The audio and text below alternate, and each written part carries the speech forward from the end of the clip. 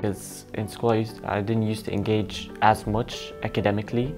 I used to just hang out with my friends. So I would consider my international year one at the IC as my beginning for my career. I had a lot to do in that year. I had an opportunity to get engaged in a lot of things.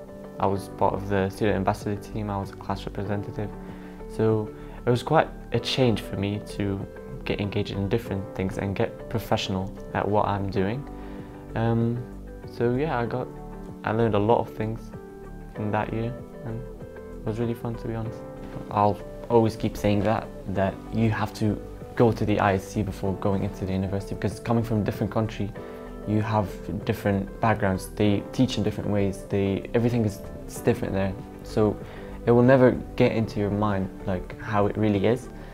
I studied at the ISC. They help you a lot. Like, you're always with tutors. The ISC is always like giving us social gatherings, like social events and everything.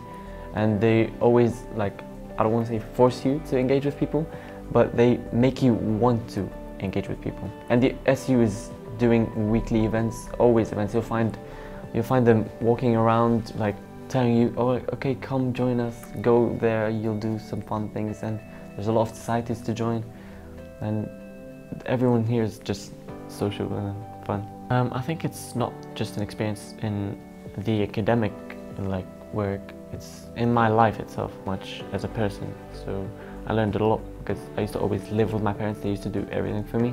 So coming and living for a year by myself, it was quite hard.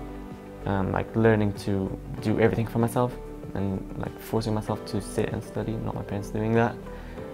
It was quite an experience, and I'm really happy I did that, because I feel like I grew up a lot in just 1 year, and one of my best decisions that I've ever made.